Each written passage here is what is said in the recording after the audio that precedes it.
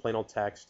Really almost anything you can do in a Word doc, you can just throw in any of these Outlook items. But I'm going to go back to the appointment tab. There's probably a couple items on here that you haven't seen in the past versions of Outlook. I've got my normal invite attendees, which is going to give me this picker. I can hit 2 and I can choose my different things.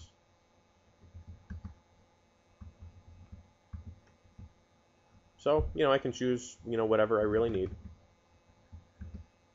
I can show my private Outlook contacts list if I wish. Choose items from there as well, just like you had before. But I've also got this thing called Scheduling Assistant.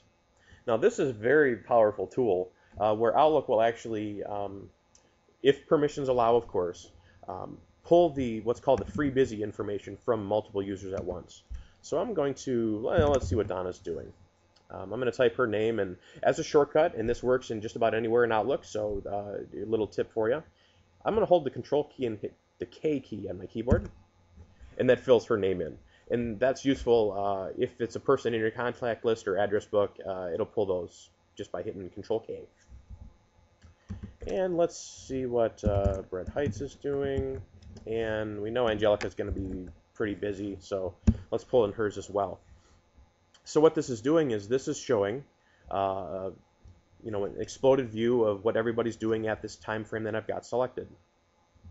Makes it nice and easy for me to actually be able to schedule things. So you can move items down around here, different times, different dates. I can change those over here as well. But you'll also notice that there's this thing talked about suggested times. Well, I don't have suggested times here because different people have themselves set for different working hours. I'm actually going to remove a few people so I can give you a good example.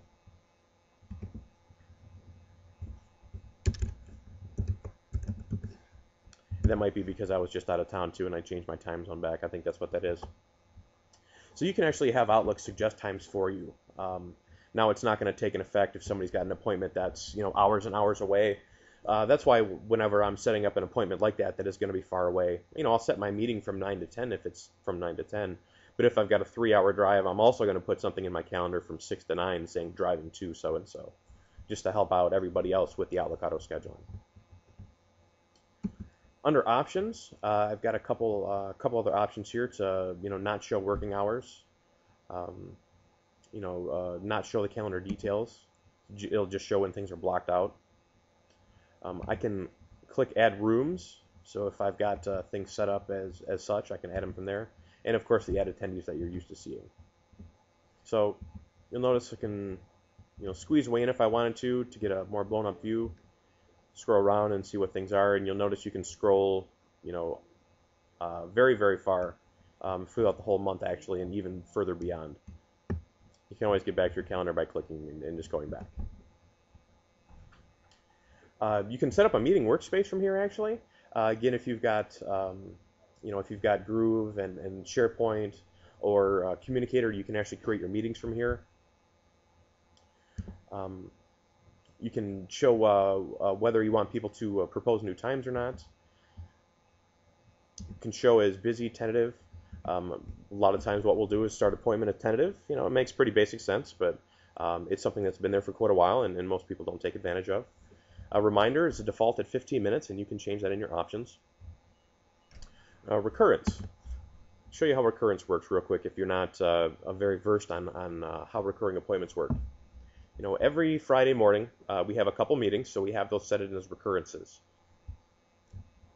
So what we do is weekly, every 1 week, Friday morning, from 8 o'clock, and seems like it usually goes till like noon, right? So 8 o'clock to 10 o'clock, we're going to have that meeting. Duration of 2 hours, when we're going to start it, and how long to end, or just no end date, just go forever until we close it. So obviously what that's going to do is just going to save time by not having to enter appointments constantly. Great tool for meetings. But notice you can do a lot more than just weekly things. I've got a very complex schedule, so I've got actually a monthly rotation of things going on. You can set things to happen by the date, or what I do is, every second Tuesday of the month at 8 a.m. to 10 a.m. I can do something. One example of that is in our calendars. Every fourth Wednesday of the month at 10 in the morning, I've got a webinar. and this is how I scheduled it in Outlook so I never forget. You can change things to single appointments from the recurrence just by clicking remove. Now, let's say I wanted to actually do something with a recurring appointment, but I just want to put some details in for this one appointment, not for all of them. Some special case information that we're going to discuss, say, this Friday morning, but we're not going to discuss next Friday morning. And I'll show you what that looks like in this webinar item. When I double click it, it says this is a recurring appointment. What do you want to do? If I choose open this occurrence, I can edit the text from inside here. I click save and close if I've got permissions to edit it. All the attendees are going to get the updated information for this, but next month's webinar is going to be separate. What we usually do this for is, once a year, we'll put in our webinar schedule just for the fourth Wednesday of every month. And then a couple months out, as we're setting up our webinar agenda, we'll edit this month's occurrence to say how to get the most out of Outlook 2007. And we'll edit next month's occurrence to say, whatever we're going to do next month. So just a little bit of detail about what you can do with recurring appointments. You can set things to show in different time zones. What that's useful for is meetings are always going to happen in the time zone that you schedule them for. You can categorize meetings. Again, that category list is following us wherever we go.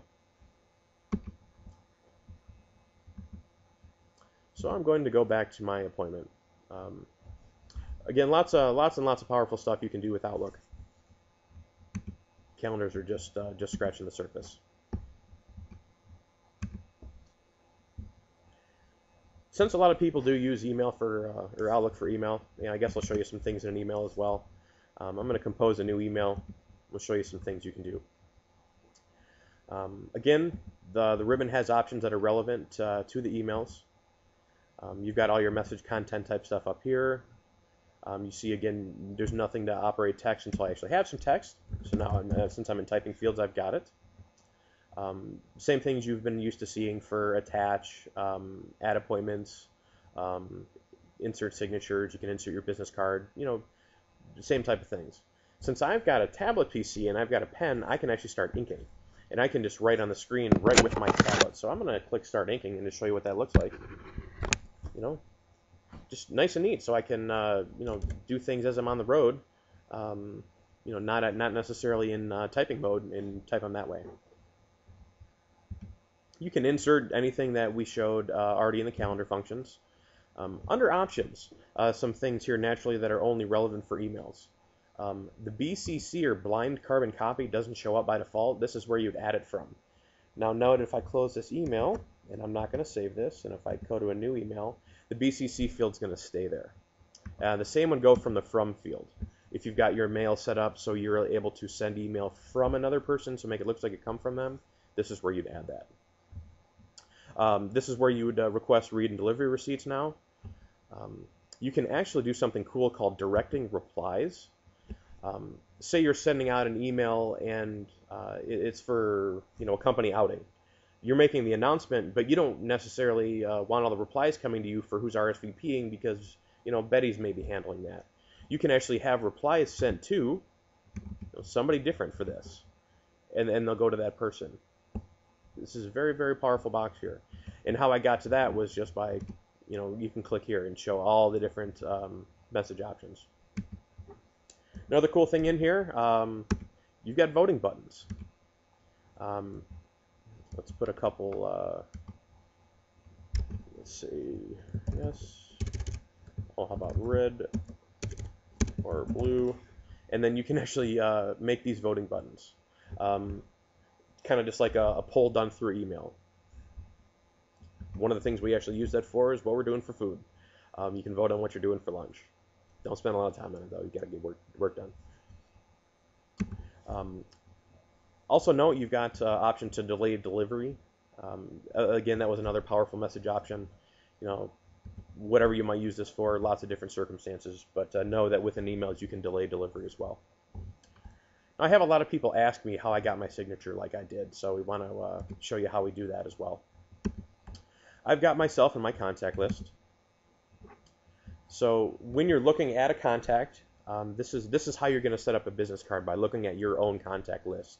You're going to have yourself in your contact list, fill out all the relevant information,